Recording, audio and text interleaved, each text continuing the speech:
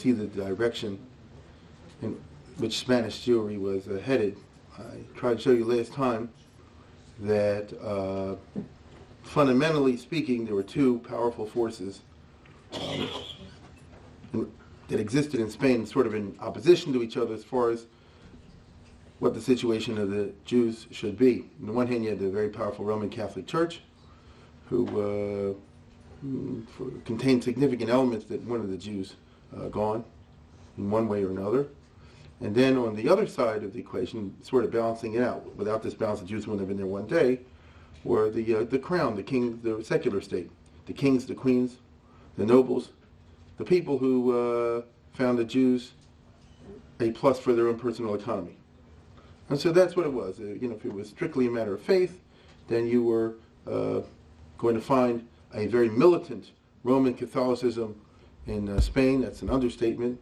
Not surprising considering the fact that they're hundreds of years, as I said before, constantly at war with the infidels, rather successfully. Here's the map that we're looking at in the entire period of tonight. Second, there you go. That's Spain as existed at that time. So you see there is no such thing as Spain. But of course, you know what I mean, the Spanish Peninsula, in which those of you who are good in geography will recognize Portugal is still there, but that's the only other country that's still there. The rest of these eventually combined into what you and I call today Spain. But at that time, this was not the case. At that time, as you see, the largest kingdom was called the Kingdom of Castile. The smaller but also very large kingdom was called the Kingdom of Aragon. This little one up here is called the Kingdom of Navarre. These are the three Christian kingdoms that eventually combined into Spain. Right? And even today, not that you should need to know this, there's a lot of tension in Spain between the people in the Catalan areas, which are over here, and the others, and General Franco used to suppress them, and some of us old enough will remember. Actually, it's still going on now. You have the Basque terrorists up there in Navarre. This is why this word all goes back to. And of course, this little piece over here was still under the Muslims. This is the Kingdom of Granada, which they held on to in 1492. This is the reality of what we're going to be talking about tonight and next week. This is what we mean the history of the Jews in Christian Spain, because they were united in about 1492. Well, then the Jews are kicked out. So in other words, when you see the regular map of Spain, there are no more Jews left. So if we're talking about the Jews in Spain, we really mean the Jews of primarily Castile and Aragon, and to some limited degree here and here. All right? Now, as I said, the kings, even the official bishops and the cardinals of the church and the nobles, these are people who are well-to-do. Well-to-do means you have business, you have investments, you're interested in your bottom line. That's where the Jews come in. That's what they didn't deny this. I'm talking about a period when political correctness, as we understand it, didn't even exist as a concept. On the contrary, in the Middle Ages, it was taken for granted that Jews have no business whatsoever being in a strange land, being in space. It's not their country. Go back to Israel. If they are here, they're here under one reason alone. Right? This is what the charters said. The point is that all the people who were the haves, people in power, therefore sort of had a vested interest in having the Jews there to some degree or another. Maybe not too many Jews, maybe not too uppity and all that, but the bottom line is the Jews served a purpose in their economy. I repeat, this included the big shots in the Roman Catholic Church as well. And so the Jews were able to handle, to do business with the local monasteries and certainly the people who were high up in the church, who became a bishop or an archbishop or a cardinal in the Middle Ages, a nobleman. You understand? I mean, that's how it works. And therefore, the bishop might not own land, and he might, but his brother and sister and others will. And so the Jew is the guy who's handling his investments for the brother, the sister, the uncle, and the cousin. So who is it that it's against, the Jews? And the answer is everybody else. They have they don't see themselves as gaining anything from the presence of the Jews. Perhaps the opposite. If you're a middle-class fellow, lower middle class particularly, certainly if you're a poorer type, what do you get out of the Jews? The opposite. I'm sure they said in Spain in 1300, the Jews own all the gas stations, all the 7-Elevens. You understand? This is really what happened. I'm using a modern American equivalent. What do I gain out of it? The opposite. All the laundries. Everything you do is a Jew. If they weren't here, I'd have it. I'm not saying that's really what it would be, but this is how they thought. And so if you understand these simple terms, you understand what I'm talking about.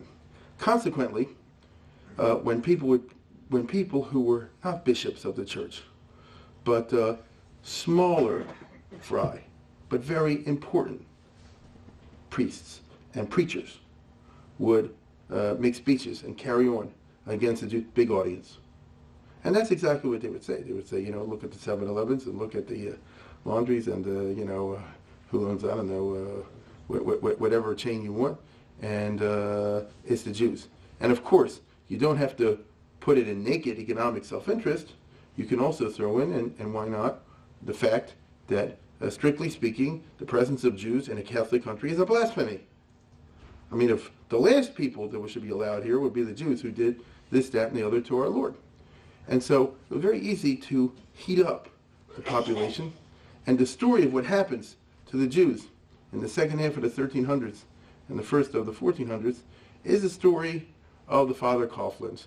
As I put it last week, people like the Rush Limbaughs and the Al Sharptons. Even though I really don't want to, I'm just using Rush Limbaugh as an example. He's not like that at all. But they had public speakers with a tremendous audience, and therefore they have a big kayach. And you'll see there's a succession of these guys all throughout the second half, and particularly the late 1300s and the early 1400s, and they don't go away, and they make things worse and worse. And unfortunately, they're getting more successful all the time. And in 1391, it reached a boiling point. Let me give you the bare facts, as laid out by Cecil Roth in a very simple fashion, and then we'll talk about it.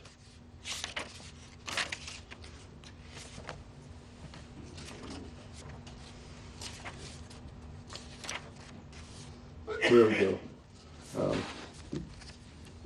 In October of 1390, okay, at this time, there were constant civil wars in Castile and Aragon. And one of the big problems that happened was that in this period, there were no good, strong kings. The Jews needed a king who was a king, or a queen who was a queen, who will tolerate no monkey business, who will be on the ball to suppress any kind of outbreaks, what we would call today rioting, and disorder in the public. And the Jews, as a minority, and an exposed minority, are particularly interested in a strong government of law and order. This usually was the case in the Middle Ages. After all, there was no such thing as liberalism. On the other hand, when a king died and there was a young one left over and there's a regency, or if you simply had a loser on the throne, then just like students can intuit a stronger teacher and a weaker one, the people can intuit a stronger king and a weaker one. They can tell, now they'll be able to get away with things that they couldn't get away with before. And the story in Spain, without going through all the gory details, is that in the late 1300s, this happened in both Castile and Aragon. Yet either an interregnum, or more exactly, the old king died and the new king was very young, and there was a regency run by the queen and others, or there was a profound civil war, and there was nobody in charge. I would even throw in one more factor before I proceed, and that's the Pope. It's a very interesting phenomenon in the history of the Jews in Spain. Obviously, Europe is Roman Catholic completely. Anybody who in the Middle Ages wanted to deviate at all from formal Roman Catholicism was burned at the stake. It didn't happen. There were wars in which, as they call it, heresies were suppressed. In the Albigensian Wars, I think 1 million people were killed in southern France. So they didn't fool around on that.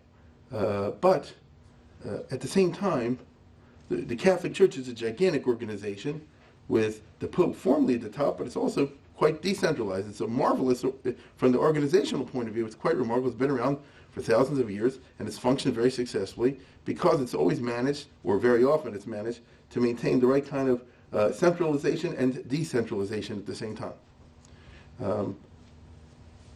The Jews, historically, when they're in trouble somewhere in the Catholic countries, did a number of things. They would go to the local guys and try to buy them off, because what other weapons did the Jews have? None.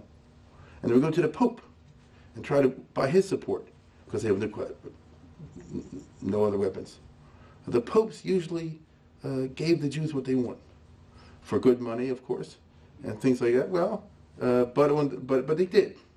And I'll just give you one example of many, which may surprise you. All the popes, without exception, declared that the blood libel is not true. It's interesting. Well, yes. Whenever there was, and this is the period when it happened in the 11, 12, 13, 1400, that's when it was vicious. That's when Jews were just attacked by mobs and forced to confess and burned at the stake and all this sort of thing in England and Germany, all over the place. But nevertheless, halo davarhu. The popes, when they were approached, and as I say before, when they were, paid and things like this, but only paid to do the right thing, they issued the declaration that it's not true. There were occasions where the popes, in order to make sure, called in a bunch of Jewish mishumanim, Jews who had converted to Christianity, and said, you tell me what's the bottom line. Give me the inner secrets of the circle. Do you guys kill children for the matzah and all the rest? And they would say, no. I mean, the Jewish religion is a nutty, retarded kind of thing. It's got all this bad. That's why we switched from Jewish to Christian. But that's not. But that we don't do. It's interesting that was the case. Right? So Pope was someone you could appeal to, possibly. In the 1300s, the papacy fell apart for 100 years. This is the history of the Catholic Church. The Pope got into argument with King Philip IV of France in 1305, and he arrested the Pope, and then the Pope died right after he was arrested, and then they put the other popes they took him out of Rome, and they imprisoned him, and they held the popes up there in France, in Avignon. So if you go there today, it's one of the things they take tourists to see, where the popes lived in what they call the Babylonian captivity in Avignon. And the point is, you ended up having 2, 3, 4 popes at the same time, and the papacy as an institution kind of fell apart. That will play an important part in our story. When the riots hit in Spain, there's nobody to appeal to in Rome. Nobody's at home. Now, specifically, there was a Jewish Almasarif, a big shot at court, named Yosef Pichon, and you don't rise to these positions by being a nice guy necessarily. You rise by being tough. I'm going to ask you a question. What does it take like to survive in a Renaissance or medieval court? Everybody's out to get everybody. You don't drink a l'chaim with anybody. You pour it out. So this is the great age of Borgias. So what's it to be a rough, tough guy? Well, he got to rise to the top of the greasy pole, and other Jews didn't like him, and it's not clear what happened, but he was accused of being a Malshin. And the end of the story is the Jews arrested him and executed him, and they told the king of Castile that they have a bad guy who's an informant of the community, and as I told you last week, in pursuant to the normal policy, the kings actually backed the execution of these type of people, provided they got their estate. But when the king found out it was somebody that he liked, he got really angry, and you have a situation where there's a weak king who's angry the Jews or miffed at them, and this spells out to the public, and this Yosef Bichon lived in Seville, or was originally from Seville, and therefore the city of Seville is seething. At that time, there happened to be a particularly eloquent Father Coughlin named Ferrant Martinez, and he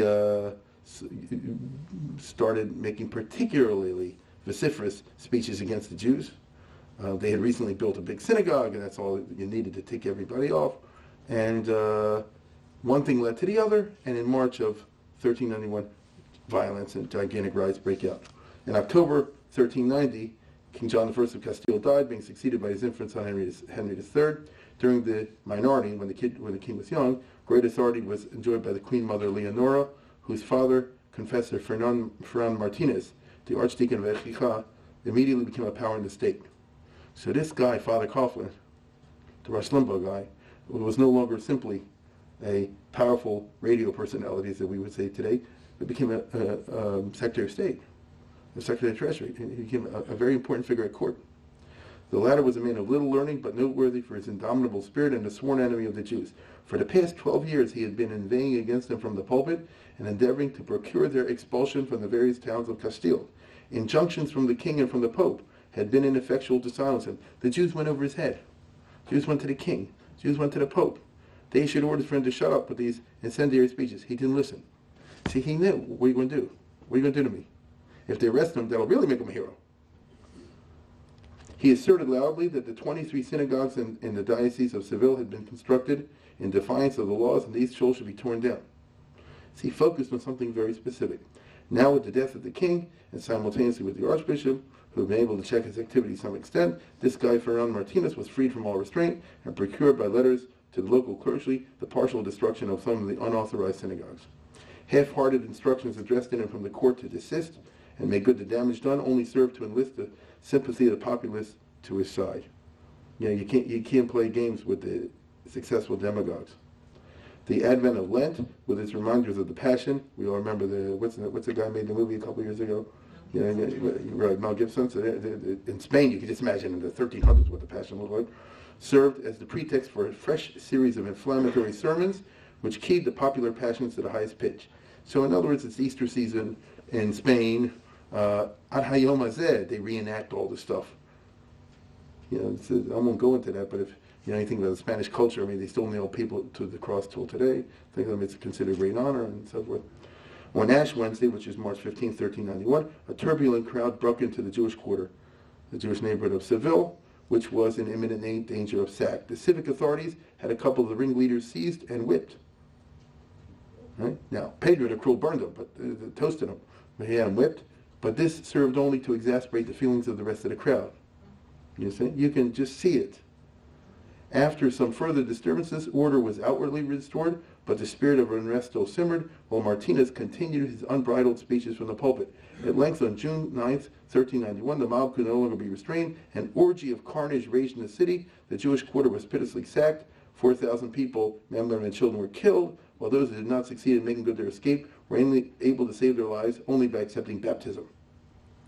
And so now we begin something we're going to see, and I'm going to read about before, the major consequence of 1391, which is the conversion under direct mob violence of huge numbers of Jews. The fury spread throughout that summer and autumn, throughout the whole of the peninsula, from the Pyrenees to Gibraltar. Notice, from the top to the bottom, right, all over the country. At Carmona, the whole Jewish community was exterminated. At Cordova, the entire Jewish neighborhood was reduced to ashes. Toledo was the scene of a frightful massacre on Shivasar B'Tammuz. Similar outbreaks took place in 70 other cities in Castile. In Aragon, the other kingdom, despite the severe measures taken by the king to suppress the disorder, didn't matter. The example was followed. And so we see over here a spontaneous uprising from the Hamon Am, from the people, from the populace, against the wishes of the police, against the wishes of the kings and even the bishops, I might say, and others. But what are you going to do? We all know, unless you're Stalin, you can't shoot the whole crowd. If you have a few people, or you seize the ringleaders, and that'll do the trick, that's one thing. But what do you do when the whole city comes and attacks? They were smart. Right? They can't expel the whole school. If you have 3 students, it's one thing. If the whole school did it, what are you going to do? This was the problem. And so despite the efforts of the king, in the kingdom of Valencia, in the capital city of which the lead had been given on July 9th by a crowd of hysterical boys. So you just see a bunch of young kids, Catholic kids, say, let's go kill the Jews and all that, and they whip it up. Not a single professing Jew was left alive. No, you had to convert or else you were killed. At Barcelona was the capital of Aragon, the center of the Rajba, the Ran, the leading center of Yiddishkeit in the whole of Spain, Torah Yiddishkeit. In these areas, in spite of the protection of the authorities, the whole community was wiped out. From Catalonia, the frenzy spread to the Balearic Islands, where on August 2nd, an exterminatory massacre took place at Palma. And there's the Balearic Islands over there, where the Tashbates lived. Famous over there. Today, these are all, see, I'm always of 2 minds. It's been proposed, as I said before, they should make a trip to Spain, and it is very interesting going on a Jewish historical trip to Spain. But I can't get really wild about going, to the coast of the Sol and these are supposed to be really hot spots now among the tourists to go to the Balearic Islands. The place is dripping with Jewish blood. So there's what to see, but you feel funny. Okay. Anyway, from Catalonia, the frenzy spread to Balearic Islands, and the total number of victims was said to amount to 50,000 people killed. There were some important communities like Barcelona, which had been maintained in an unbroken existence from the 700s now, which were never again to be established. Outbreaks were avoided only in Granada and in Portugal. In Aragon, those responsible were punished, though in most cases not very severely. In Castile, however, the passivity of the authorities showed that they virtually condoned the outrages which had been committed. Now, so those are the basic facts over there. But the other side of the coin is that 50,000, or nobody knows exactly how many, were killed, at least that many, and many more converted. This never happened before in Jewish history, at least not that we have records for. Okay, that huge numbers of Jews convert to any religion, certainly to Christianity. We know about the occasional meshumad.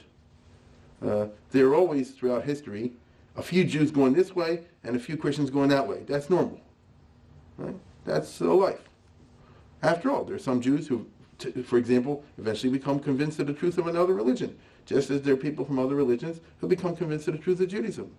If you want to go a little bit more than that, there are always some Jews who fall in love with a Christian girl and convert for that reason. There are always some Christians who fall in love with a Jewish girl and convert for that reason.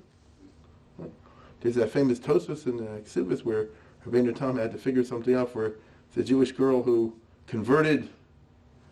This is Zir Masus and Zir Mosam, for those who remember this Tosfos, where the Jewish girl converted and ran off with this French guy. Subsequently, she changed her mind and brought him back to become Jewish. And the question was, could they stay married?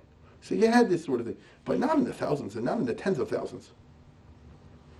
Many historians down the ages have always put side by side, juxtaposed, two opposites, which is not really fair, but the two opposites are 1096 and 1391. I can't tell you how many articles and essays have that title.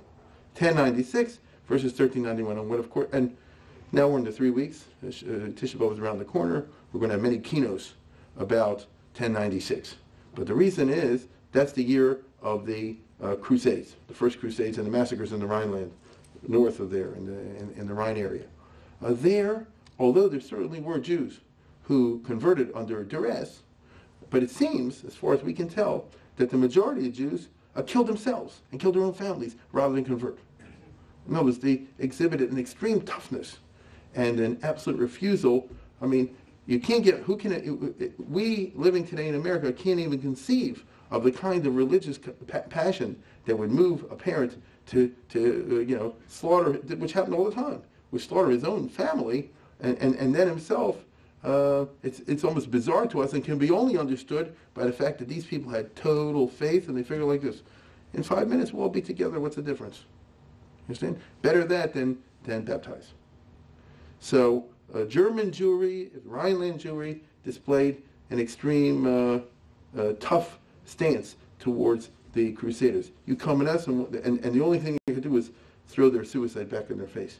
By contrast, in 1391, that did not happen. There were X number of Jews, as you read, who, for one reason or another, did not convert and were killed or weren't. But there were tens of thousands, and maybe 100,000, who converted. But it's not really fair to lay that side by side, but it's been done very often. At that time it was done. And Spanish Jews themselves, after this was all over, Jews who remained Jewish and were very religious, and I mean religious in the sense of being thoughtful, asked themselves, why did this happen to us and why did we fold like a house of cards? And there were a variety of explanations that they came up with. These are people who, so to speak, survived the Holocaust of 1391 period and subsequently wrote about it in the early 1400s. Some of them, not surprisingly, said, it's our Averas.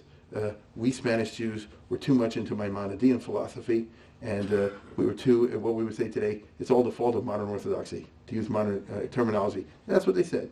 Shem Tov Ben Chenda wrote a book, Sefer Amunos, and there's a whole literature like that, and it will be repeated in 1492, and these are staples till today of Haredi historiography. They're quoted all the time because they were written by contemporaries. These people made the argument that going back in the history of Spain, the Spanish Jews were too well integrated with secular culture. They absorbed too much of it into Jewish life, to the degree that it led to a weakening of the fiber of Yiddishkeit, as we would say today. And the proof of the pudding is when they came and put a gun to the head or a knife to the throat, they folded, as I said before, like a house of cards. And the weakness demonstrated that the exposure to the secular damaged the fabric of Judaism. And you see over and over again the kind of rhetoric which says like this: the rich and the powerful and the ones with education, the ones who had a medical degree and a philosophy degree, who used to look down on us and used to say you're uneducated, you don't even understand the Jewish religion, you're not a Maimonidean, you don't understand what the active intellect is, you don't understand the real Tomei HaMitzvahs, all the rest of it, you're a bunch of garnished. All those big talkers became Catholics, 1, 2, 3. They had no courage. And the small fry, the guys that sat in the back of the shul, who were what you call Yiddish Yidden, and they weren't educated and anything, they just knew the regular Jewish, they're the ones who gave their lives, who were willing to suffer, who somehow or other made it or didn't make it through all these periods, and therefore a fee on all your fancy schmancy secular philosophical interpretation of Judaism. Obviously, other Jews said that's baloney, and there are other reasons for it as well. I mean, a mob is a mob. But what I'm trying to say is these tensions revealed themselves early, and it's called the crisis and the problem of 1391. This is very well known. The results of all this were most unexpected, particularly by the non-Jews. You see, the Catholic Church, like every other religion, was used to what I just said before. A trickle of Jews always moving in this direction. Perhaps they don't like it, a trickle of Catholics moving in the direction of Judaism. A trickle you can absorb. As the Gemara says, kama batli. A drop at a time, you can absorb. So traditionally speaking, in the 5, 600, 7, 8, 9, 10, 11, 12, 13, all these hundreds, you always had a Jew here, a Jew there, perhaps even a family, that's kind of rare, who would convert. And then the local church would baptize them, obviously, and take them in and locate them in the Christian community, or maybe move them out of town, whatever they did. And very often they get a little payoff, and that's the way it went. There's a famous story they tell in Russia. This is a Yiddish story, but it brings out a life. There was a Jewish guy, he was a little bit of a drunk and all the rest of it. So the way he made money was every week he converted. He went to this church, he got some $50. He went to that church, he $50, And finally, the Russian Orthodox Church put out a bulletin, watch out for this guy. He went to the next church, they said, no way. He's anti-Semitic over here, they won't give a guy a break there, those against the Jews. This we're used to. But 100 Jews should convert at a time, 1,000, 10,000, 50,000, what do you do with them? There was no infrastructure in the Catholic Church or in the Catholic life for the influx of a gigantic number of these converts, none of whom really wanted to be there. In the past, whoever converted, most of the time, did so voluntarily. When I say voluntarily, I mean maybe under pressure, under inducement. But at the end of the day, they did it. You see? Maybe somebody did it because he doesn't like living the life of a Jew. Maybe somebody did it because he's in love with a girl. Maybe somebody did it for a political reason, or they want to rise in court. It's very common that rich Jews, once they get a certain amount of money, already think of trying to cross to the other side to make it bigger in the other way. These kind of things were used to, but they were willing to do it at the end of the day. Here it's clear that these people had all been forced by mob violence. They didn't believe in Jesus. They didn't believe in Christianity. Somebody was pushed, with a sword at his throat or something, or they killed his brother next to him. Now you believe in the virgin birth. Now you believe in the Immaculate Conception and the transubstantiation and all the other wild things that you find within Christian doctrine. When you've been sort of brainwashed as a Jew to regard all this as nonsense, how come it flipped? You see? And so this triggered something quite unexpected, which was the phenomenon of the conversos. The phenomenon, I say, of the conversos as a huge group within Spain in the 1400s and afterwards.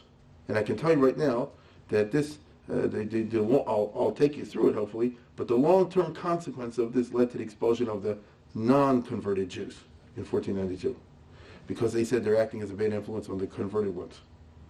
Which means that the Catholic Church, for its own reasons, decided once this great wave of conversions took place, and I might add that it continued after 1391, but not so much with such a mob violence way. The marker had already been set. All the Jews knew what could happen. So whenever a large crowd of Christians got anywhere and started looking menacing, Jews in this town or that town would panic, and many would convert. Now, again, you can't blame anybody. As they say, you can't judge somebody until you get in their shoes. God forbid you see a crowd in front of this shul, who would do what? But nevertheless, I mean, that's what it was. Who would do what? But having said that, the official position of the Catholic Church earlier in the Middle Ages, and even if you want to be technical about it, you'd be what you call a canon lawyer, a baki in the halachas of the Catholic Church.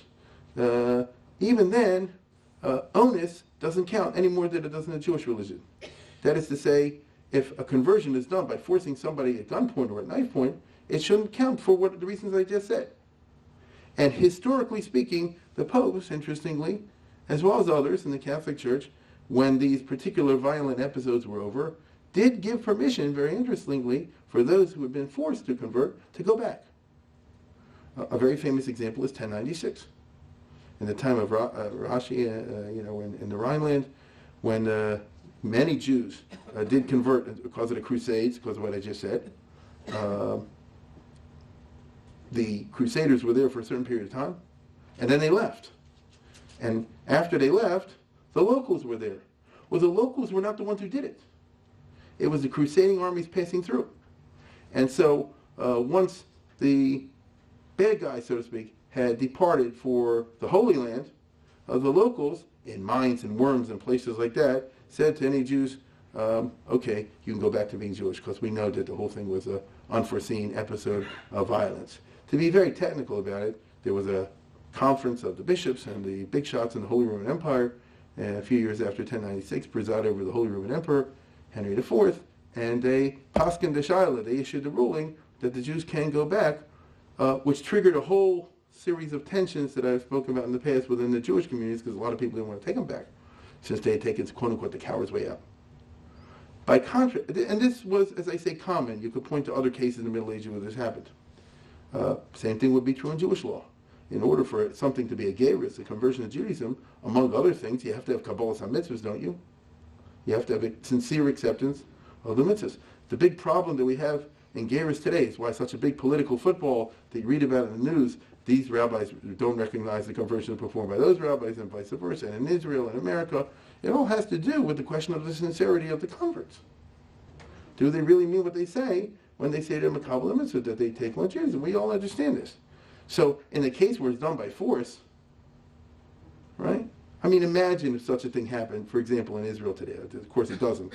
If some, I'm just making this up, if some group of Haredim went over to somebody and said, we'll kill you if you don't convert to Judaism, it would have no standing. Right? By contrast, by contrast, this is not what happened in Spain. Now, there was no pope in office at that time. There were a bunch of popes fighting each other, so there was nobody to talk to at the top. And so it had to do with the Catholic Church in Spain itself. The bishops and the archbishops and the others, had it been left to them, they would have been convinced to issue the usual rulings and say the Jews can go back. However, the popular feeling was so powerful. We get, once again, as I say, this Rush Limbaugh factor, where you had this guy, Ferran Martínez, and a whole bunch of people after him, carrying the fight from town to town, ceaselessly, that if the bishops and the church guys would have said the Jews can go back, there would be an uprising against the church hierarchy itself. What I'm trying to portray is a world in which the poisoners of the atmosphere were so successful that they came to dominate the politics and the reality. And they therefore put the pressure successfully on the Catholic Church in Spain to take the position that we know was all done by onus, by force, and maybe it shouldn't have been done. But once it's done, and everybody who's converted is a Catholic cannot go back. If they go back, there'll be pain of death. Right? That's quite a harsh and tough ruling.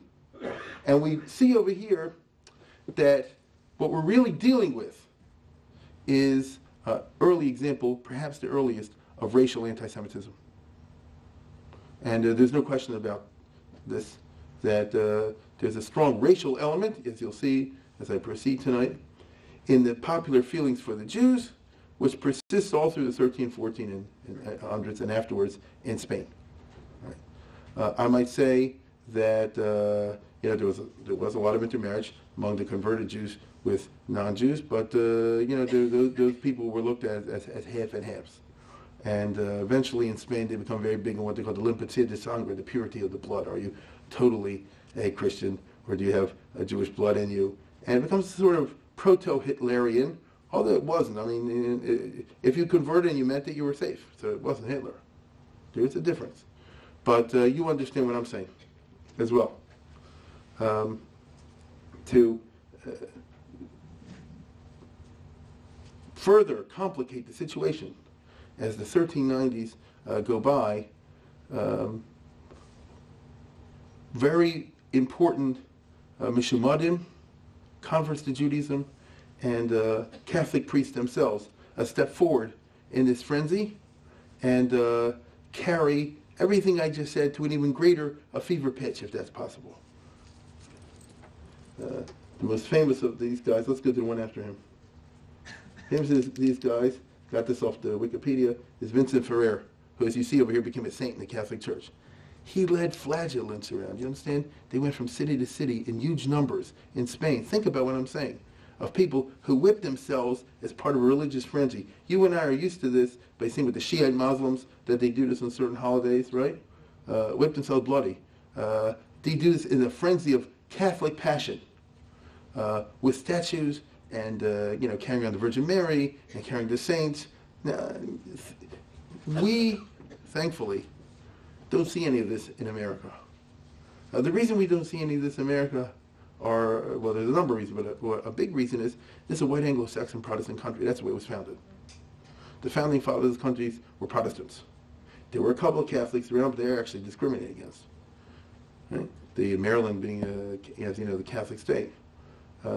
George Washington, Thomas Jefferson, and all these other guys, Benjamin Franklin, they're all Protestants. Protestantism arose later on in Europe, among other things, turned off by the wearing the religion on the sleeve. They say shall be internal. You get it? Protestants don't like marching around Yom V'Layla with Corpus Christi parades, with huge people carrying on, marching and singing in the street, with all kinds of images and idols and incense. And so Catholics like that in the Catholic countries. In this country, they haven't developed that. Although if you go to Little Italy, a place like that, they have these little things, but they're pretty harmless in America. They were not harmless in Spain. And so the Jews were under constant blows from 1391 down to about 1420, pretty much, where this guy, Vincent Ferrer, will lead ever larger crowds into a Jewish neighborhood. Now, go to a town, first of all, make a couple of speeches in the church, and then he would, look at this, Vincent Ferrer, whose fiery eloquence of Valencia had been due, continued to travel around preaching to the Jews, endeavoring to secure their conversion. In 1411, he went all through Castile from one end to the other, in pursuance of which he come to regard as his mission. In one town after another, he appeared in the synagogue bearing a Sefer Torah in one arm and a crucifix on the other, with an unruly mob at his heels, adding force to his arguments. Imagine that scene. It's really scary. Now you go into this, you can't come out. It's their country. Everywhere, many persons allowed themselves to be won over by his impassioned appeals and by the threat of violence. In a single day in Toledo, he said to have gained 4,000 converts. Whole communities gave way en masse. In the bishopric of Segovia, the remnants of Judaism were entirely destroyed. Then he went to Aragon, where he followed a similar course. And here he was assisted by other Jews.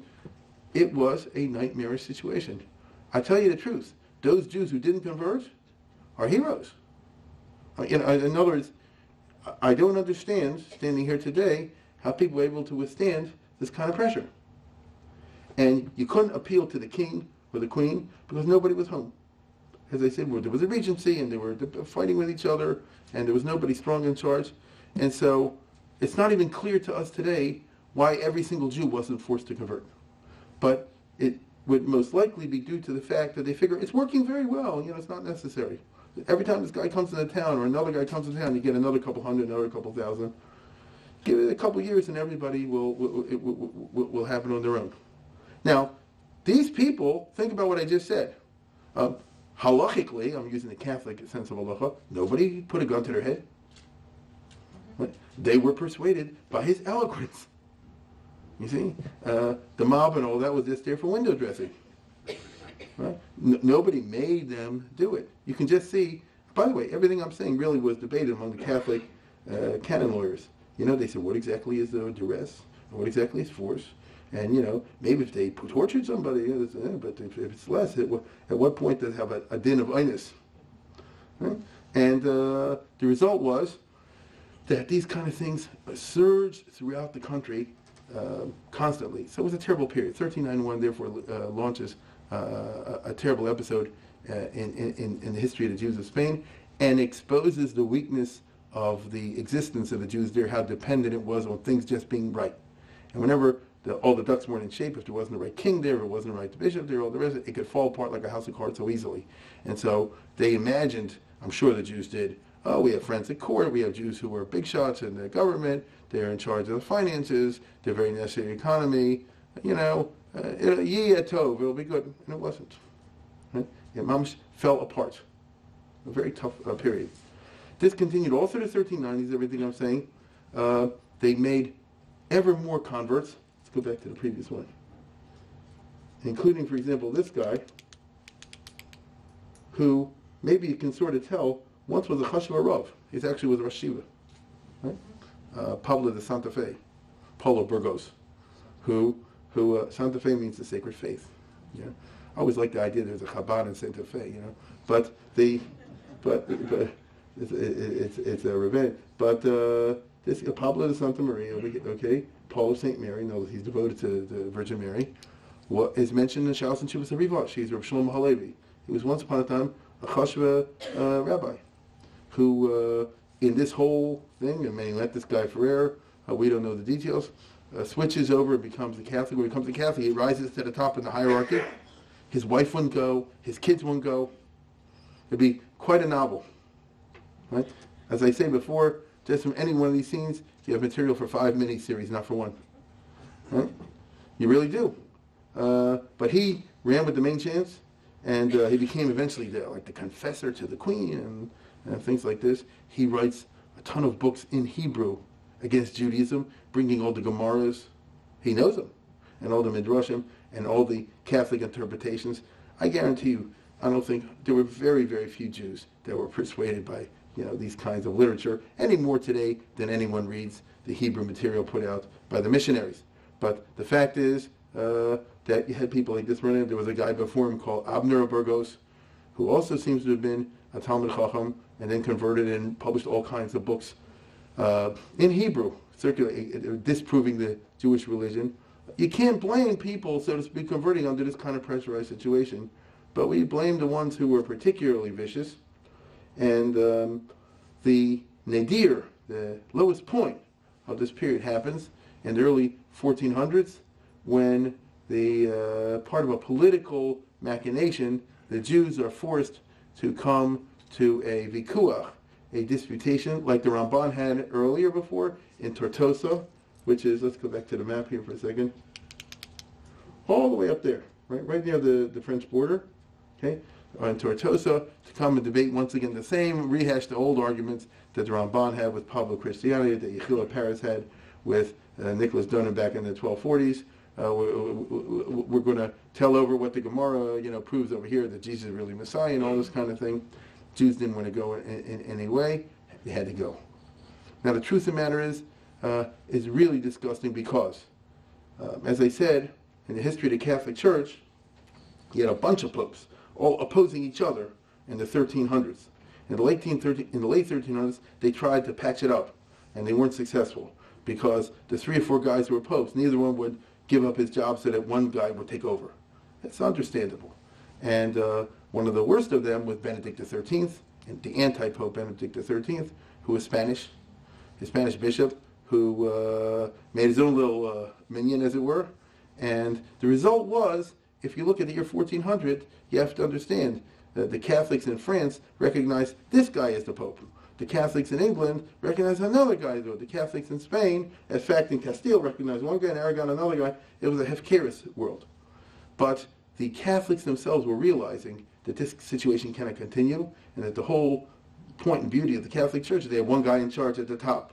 And so there were big tendencies which culminated in the 1415, 1416, in what they call the Council of Constance, in which they finally decided on one pope and start all over again. So the guys who were there didn't want this to happen. They're going to lose their job, especially this guy Benedict XIII, who really wasn't there for a pope. He was a popola, you know. He had, you know, he had support here and there, but he's grasping on there.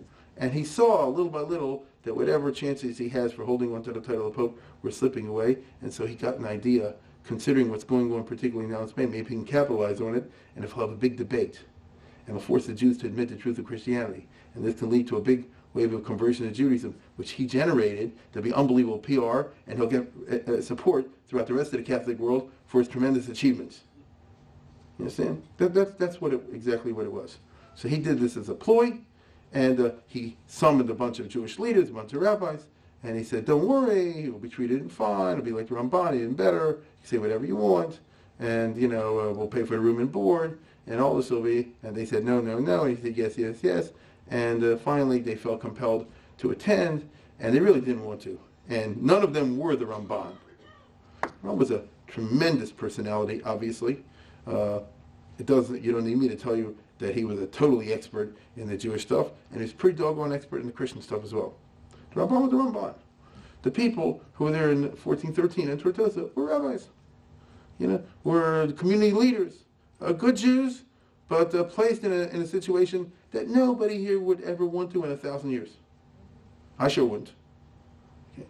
And so they're compelled to attend, and it was all lies, because they said everybody would be treated nice and fairly, but as soon as they came into the place, it was like Camden Yards, it was like a baseball field, you know, and the whole place is full of Catholics, and they're going boo, boo, boo, and the Pope is sitting there on top of the papal throne, and, you know, and he's saying, damn you all, and this is, you know, to prove the damnable religion that you have, and now we're going to have our side give irrefutable proofs about the falseness of Judaism, particularly, like in the case of the Ramban, that the Talmud itself demonstrates the divinity of Jesus and the fundamental, things of the Christian religion. Now, the Ramban was at a time in 1263 when there was a king in Aragon, a strong guy who wasn't going to, James I, who wasn't going to allow any monkey business and no law outbreaks of disorder, and who guaranteed him freedom of speech, and could say whatever he wanted, and who did back him up. Although even he, if you remember last week, after it was all over, was forced by papal pressure to tell the Ramban, I can't really carry out the guarantees of safe conduct that I offered you, and I'm advising you to get out of here and move to Israel before, you know, the law really reaches its course.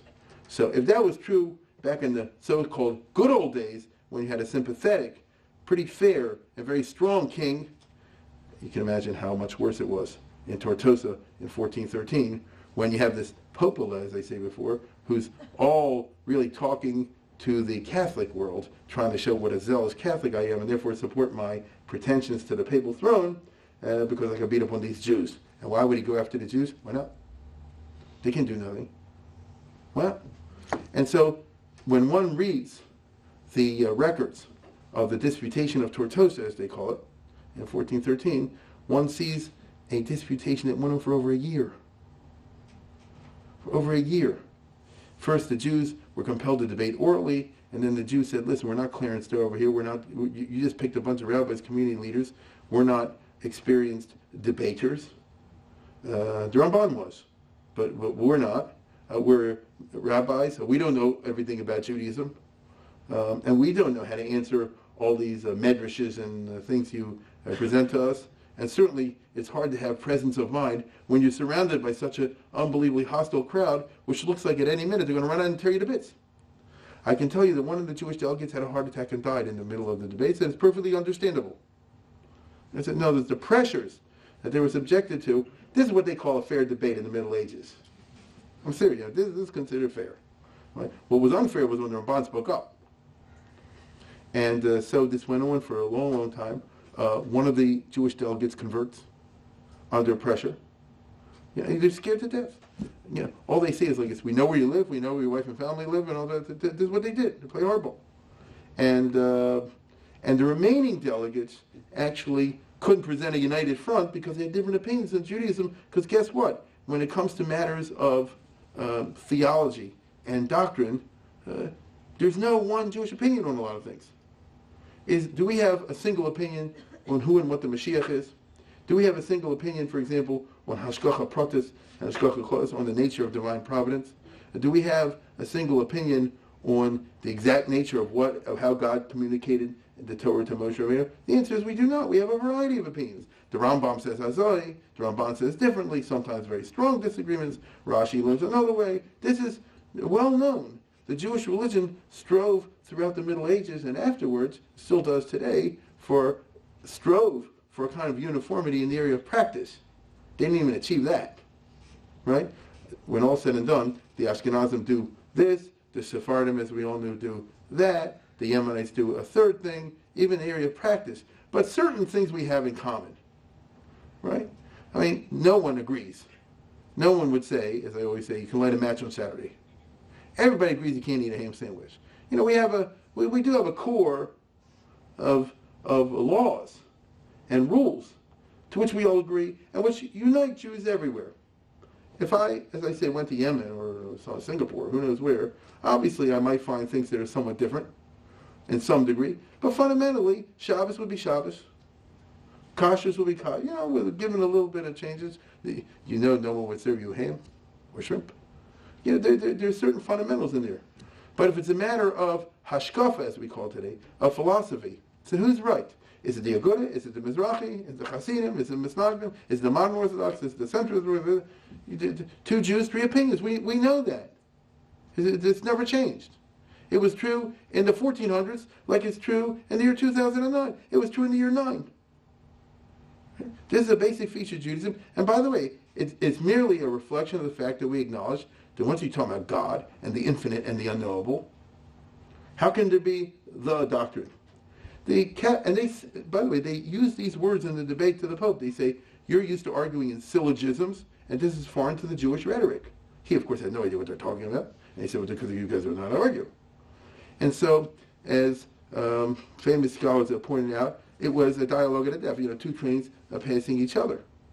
So you can rehearse the same kind of, literally rehearse the same kind of arguments that the Ramban said. You see, it says in the Medrash that the Mashiach was born on Tisha B'Av, so that means he already came. And the Jews say, well, just because he came doesn't mean he was born, it doesn't mean he came. Just the Ramban said, you get back into all this sort of thing. And anyway, the Jews end up saying, some of them end up saying, Mashiach is not even an ikar of the Jewish religion. Who says that, you Catholics are all preoccupied by the question of the Messiah? Who even says there is a Messiah? Which they said, what are you talking about? And didn't the Rambam include the Mashiach as one of the 13 principles?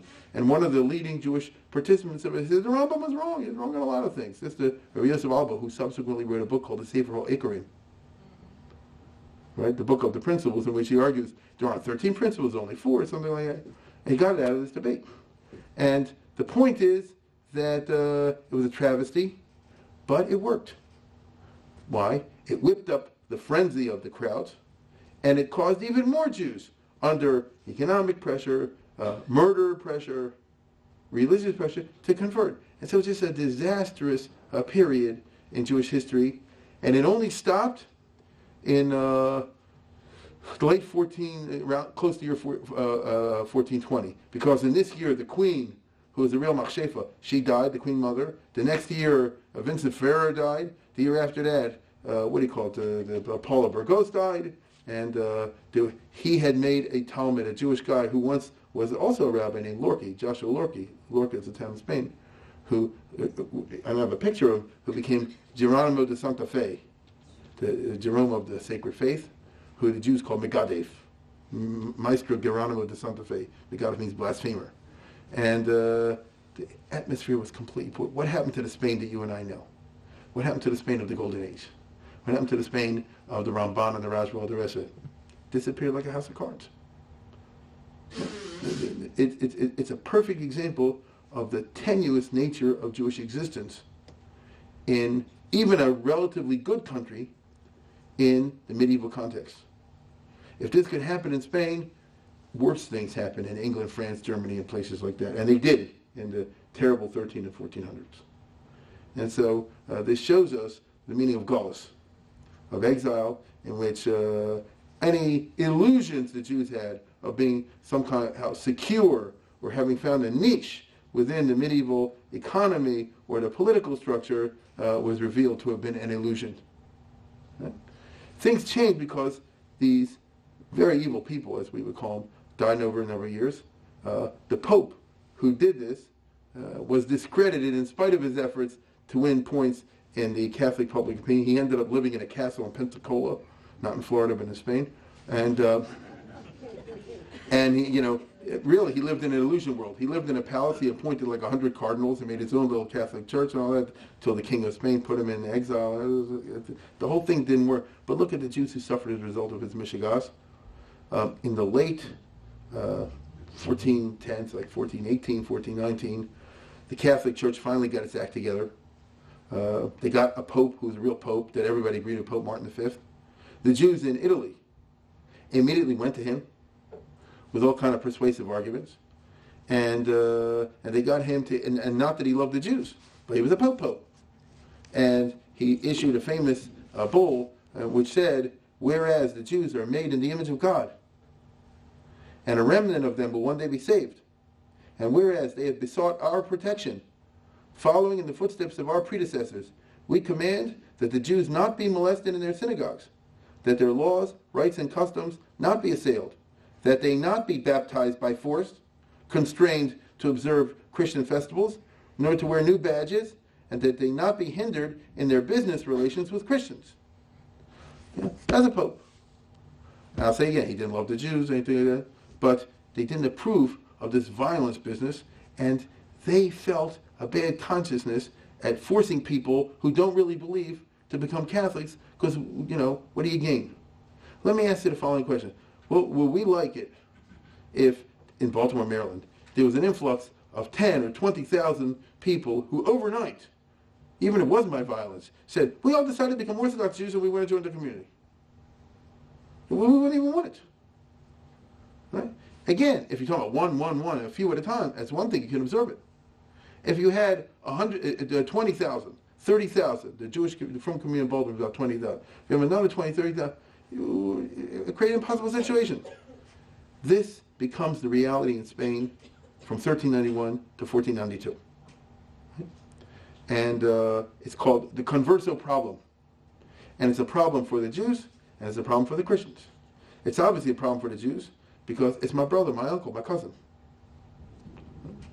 You have to understand, it happens all the time. Two brothers.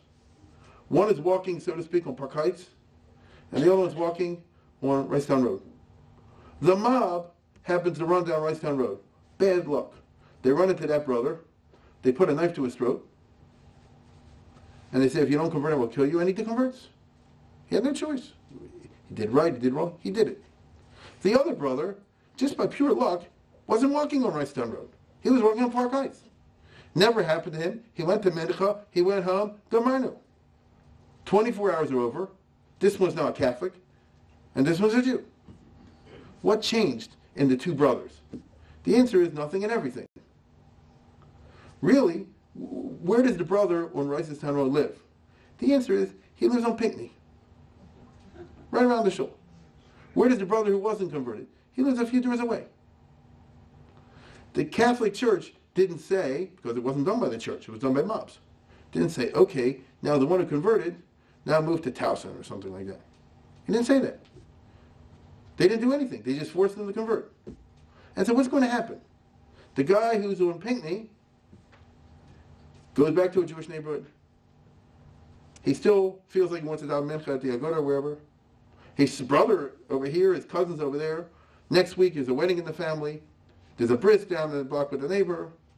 Pesach is coming around the corner, Pesach Hotel. Yeah.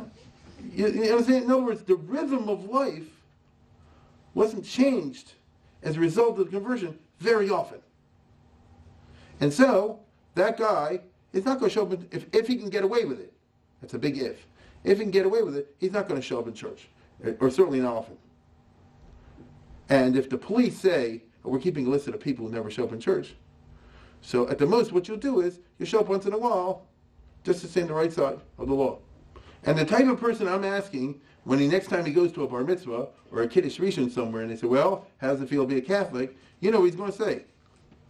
Well, don't tell the cops. Don't tell the local priest. Or the guy might even say like this, I don't care, tell him. You understand what I'm saying? The conversion was of such a crazy nature and such a unprecedented, unexpected, and unplanned mob scene that it didn't take with a lot of people. The Catholics, in particular the Catholic Church, were in consternation. They shouldn't have been, but they were. They said, wait a minute, that's not following the rules of the game. The rules of the game is somebody converts Catholic, you're still saying you live a life of a Catholic. Now, the Jews didn't get together as a group and say, well, it's not fair the way you did it to us, huh? But that's what they felt.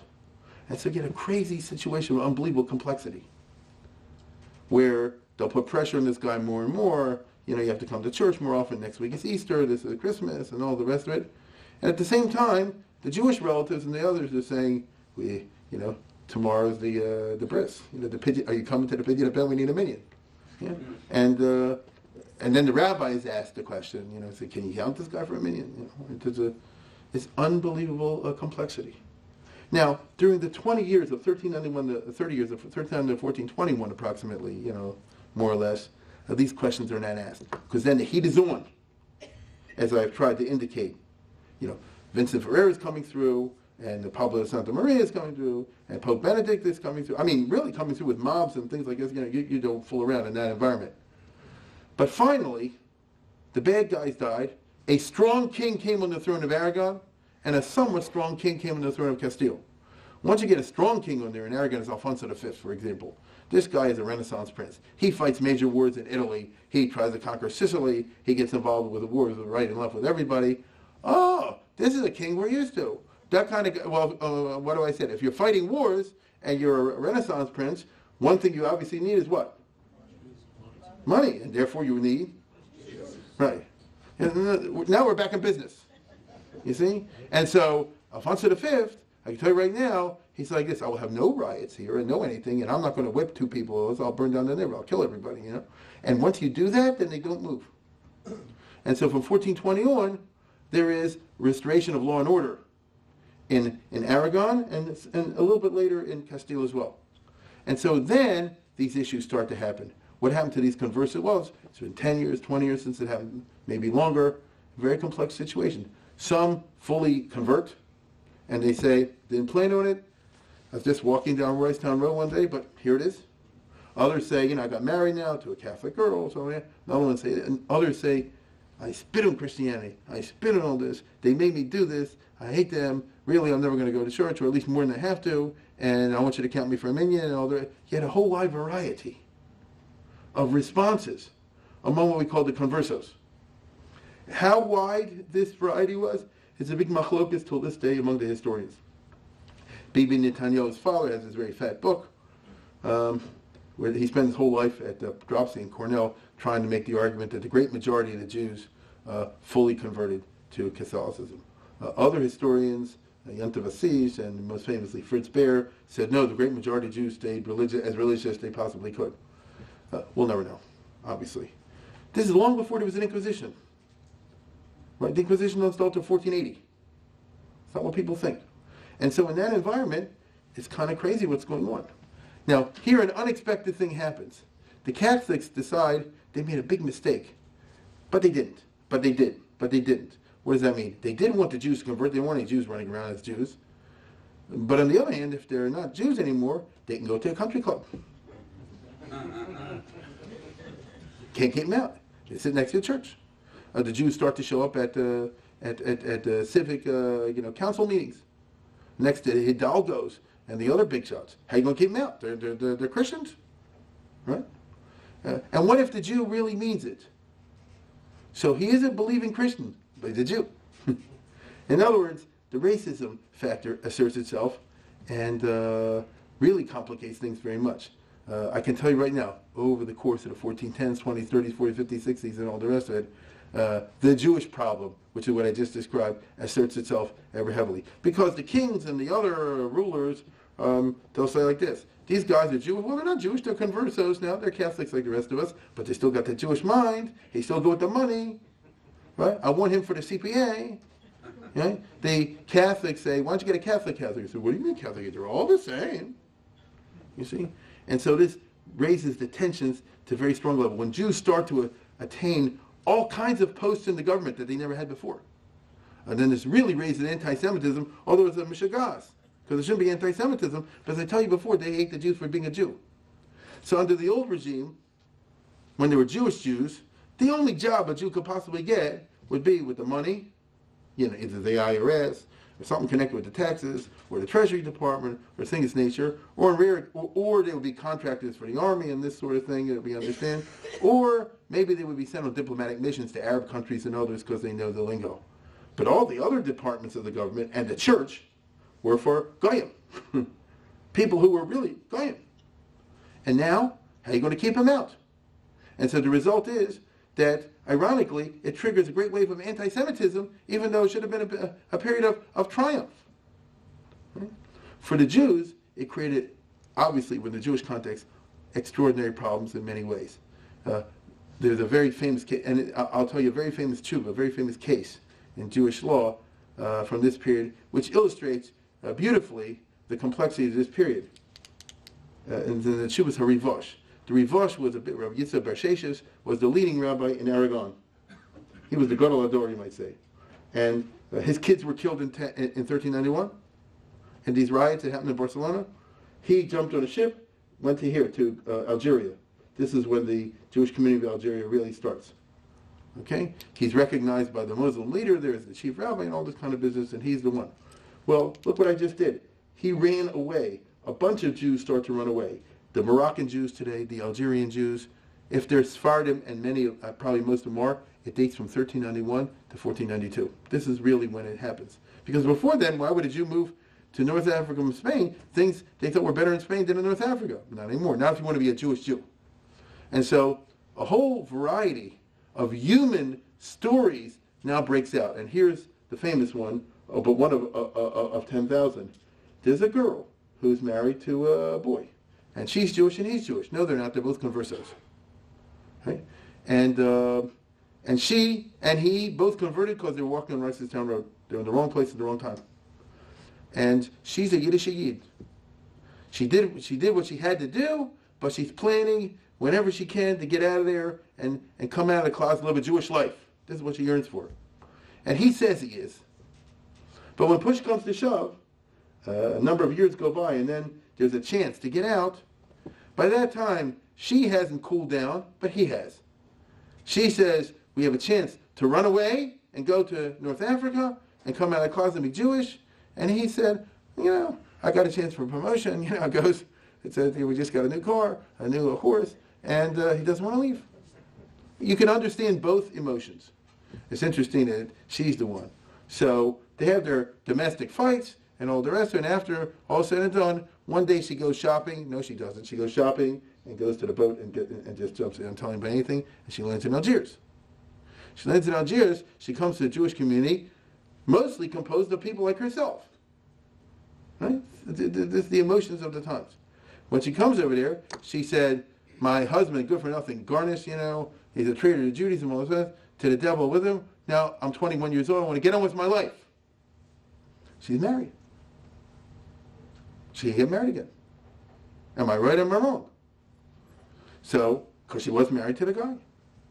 And so, my sin b'chol yom, that happened all the time, they say, we don't know, go to the Rivosh. He's the big rabbi. He's the Rabbi Moshe Feinstein of the time.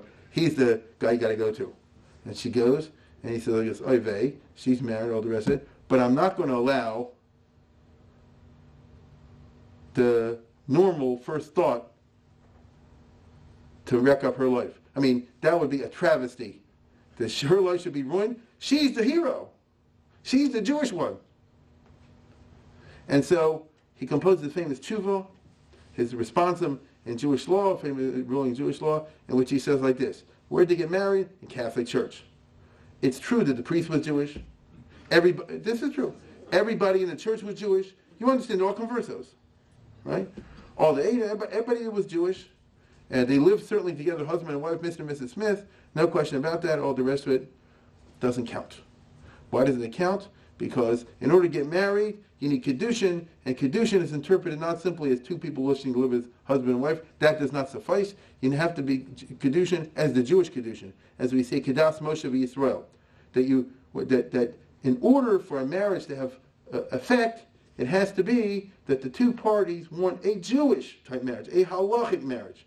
And that was not present in a Catholic church when it had the ceremony where the guy made the sign of the cross over them, even though everybody there was Jewish. It's an interesting ruling, right? And he even raises the question, what about the fact that the Gemara says, some will know what I'm talking about, that just living by themselves, that when they live as husband and wife itself, the very act of living together intimately should constitute a Maaseh Kedushin, an act of Kedushin. He said, no, it doesn't. Right? They all figured that the only marriage that counts is the one that was done in the church, and that doesn't count. And if you say, as the halachic principle is inonos bilos bilos nus, that a person doesn't want to live in sin, that's what they're doing. They're living in sin. I mean, they're living. Or did they keep the laws of Taras Mishpacha? Right? Did they keep the laws of kashrus? You can't tell me that these people have in mind that they want to live a life of sanctity according to the laws of Moses and Israel. Give me a break. And as a result of that, she's not married to the Baal, and you go on. This is the first of, I don't exaggerate when I say hundreds and maybe thousands of rulings between 1391 and 1791 that constitute the area of what we call the Marano Halacha. Right? Because starting now, and they'll build up even more after 1492, there will be cases like this all the time. One party leaves, the other one doesn't. This, one stays here, that one doesn't. This brother stays here, the other brother goes away.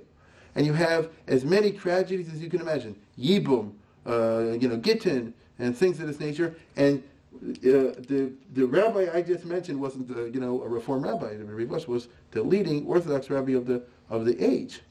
And the people who come after him in the 1400s, 15, 16, and 1700s are the leading Sephardic poskim, the Marashtam, Aaron Leah, people with famous names who bend and twist as much as the law will permit to do what they can to accommodate the escapees, going so far, you'll be surprised at what I'm about to say, going so far in later centuries to rule in specific occasions that it's not true that once you're Jewish, you're always Jewish. This is what you and I always say all the time, right? Once you're Jewish, you can't get out of it. Right? You can't convert to another religion. And the Marshdam in his time said this, who says? It's in the Gemara. Let's read the Gemara again. Look at it very closely. And by the time the discussions are finished, some of these poskim, and they are poskim, will say like this. If you have a Jew, fine. Once they convert to another religion, they're not Jewish anymore.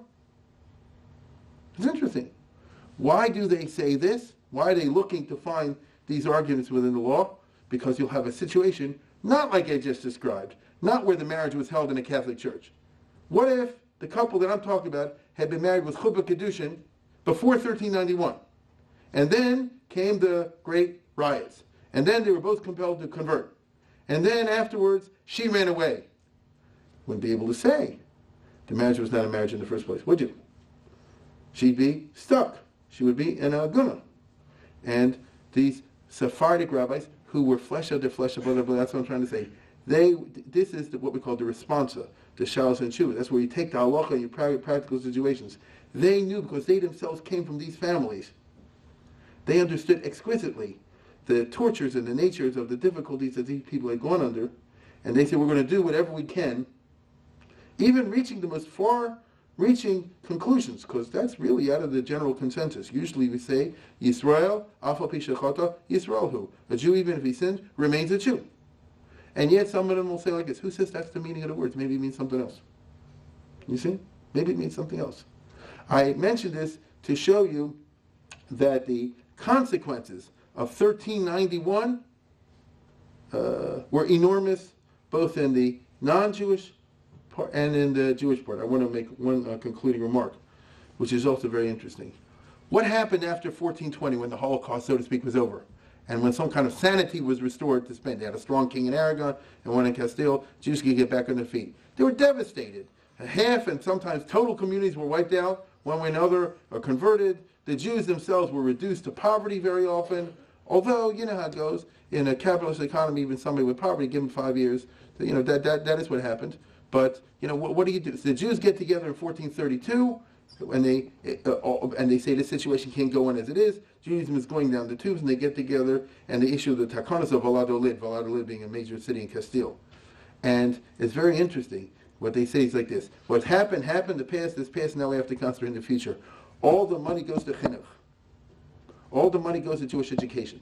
We're going to raise a tax on the shechita, on the kosher food, and all the rest of it. And 90%, you got to fund other things also, but 90% of the money, I won't read it to you because it's late, 90% of the money goes for elementary schools, for yeshivas. In every town, they have to pour a plan. We're going to rebuild Judaism, and the only way you can rebuild it, not through a JCC, not through Jewish Family Services, not through demographic studies of the population, and all that, but we're going to put it into education. And I can just tell you now that it's quite remarkable. They pulled it off.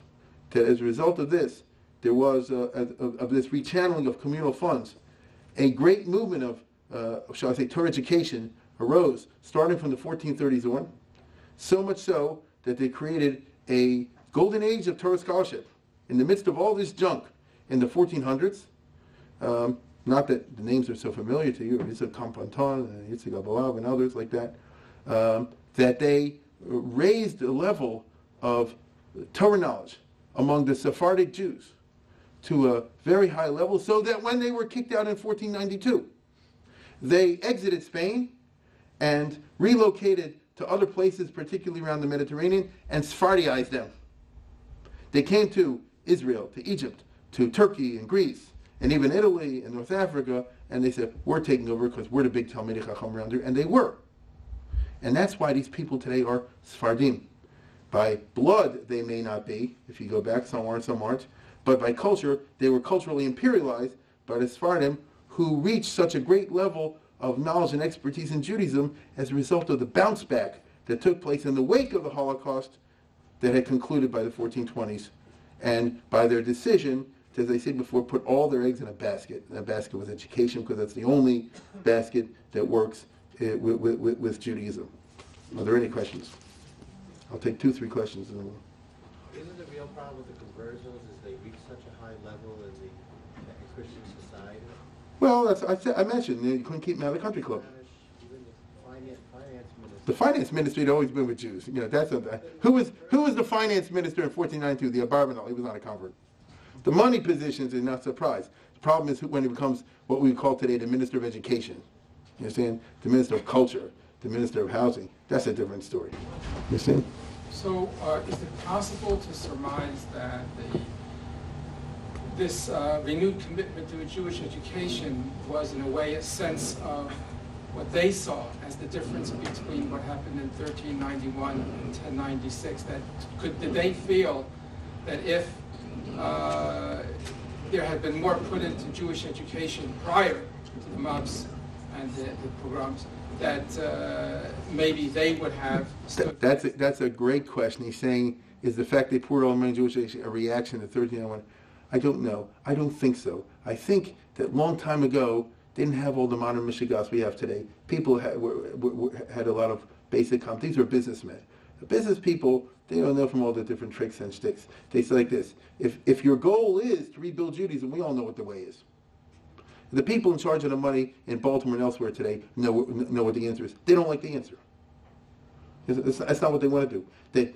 I'm just making this up. But suppose if tomorrow the Associated, they say, unfortunately, I'm just making this up. Suppose the Associated tomorrow said we're going to give $40 million a year for day school education in Baltimore. They could do it. You understand? And it would make a revolution. They're not interested in going in that direction for a variety of reasons. That's not what they want. First, we have to agree on what the goal is. If the goal is to turn Baltimore into a hotbed of Judaism and Yiddishkeit and these kinds of words which make people uncomfortable, it's not too hard to figure out how to do it. That's not where they wanted to go. In 1432, that is where they wanted to go. The guys in charge. Is there any other? With respect to education, it's all depending on the severity of the environment in which you live. In other words, if there's a choice. Or you are killed, you are destroyed completely, or you keep on with your belief. So you can go in Kiddush Hashem, you still die. So it's still a loss. Now the converso, or the Maranos, now some of them converted just for the sake to survive and continue to live. There's nothing wrong with it, in my opinion. No, but I'm not talking about that. What we're saying is like this. But why did the Jewish Jews, the ones who didn't convert, once this Holocaust was over, why did they say that the response they're going to produce is to pour all their money into Jewish education? You can get it in English also. It's online. If you look at the Takanos of Alad Lid, you can read it yourself.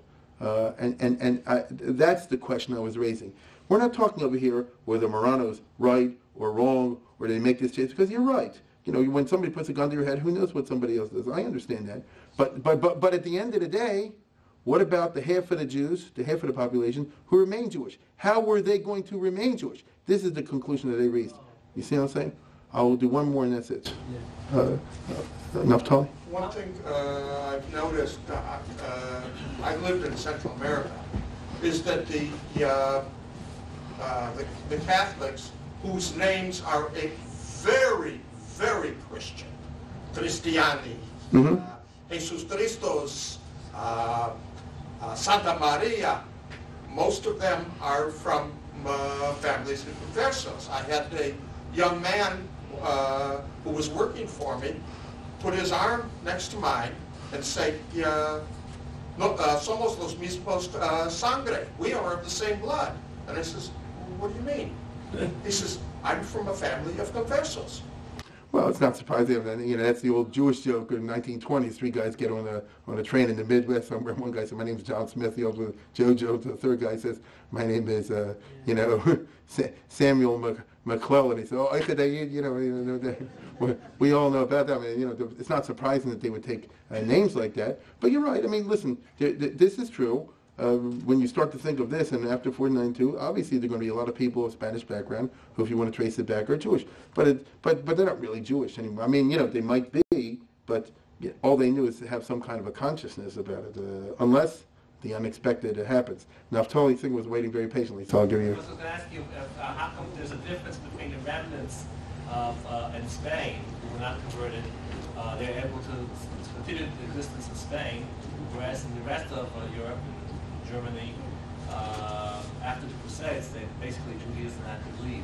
This is not true. The Crusades were over in the 1090s, and Jews remained in Germany till the 1400s. So Were there continuous crusades throughout this period? The only crusade, contrary to popular belief, the only crusade that directly, I know it's a popular belief, the only crusade that directly affected the Jews was the 1096. The other crusades do not. In 1147, the Holy Roman Emperor and the King of France said they're going to make a big crusade, and everybody's spirits were raised, and they already started talking about killing the Jews. You won't believe this. Saint Bernard, you know, they named the dog after him. No, I'm serious. You know, Bernard of Clairvaux was a famous Catholic saint and wrote books against Judaism. He was no friend of the Jews. He went around all over France and he preached right and left, and he said like this: the Jews are the scum of the earth. They rejected the Lord. They're bad news. They're like vermin, all the rest of it. But you're not allowed to kill them. Can't touch them. And the Jews said like this: I'll take that. You know. but I'm serious. It's quite wrong. Nobody paid him off or something like this. He said, you know, you have to show them contempt and all the rest of it. No physical harm. And so nothing happened. And in Germany, I mean, I don't want to go through all the crusades, but take it from me that the first one is the one we talk about. The others didn't happen over there. That's a complex question. Oh, chazon lamoed, as they say.